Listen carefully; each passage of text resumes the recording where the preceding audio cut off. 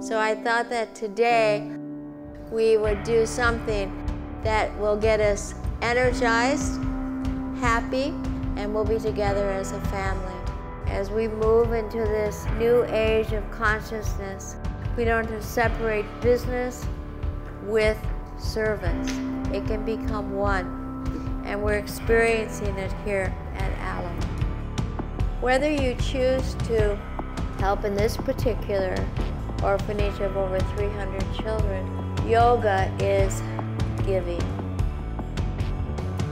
When we were up at our orphanage, and we have some people here who went with us, and we journeyed together. It was a 2.5-day trip of a very rigorous mountain to the Chinese border, where there's many Tibetan refugees there. And there's 300 plus children who have lost their parents, or at least one parent, who have many physical disabilities because of malnutrition.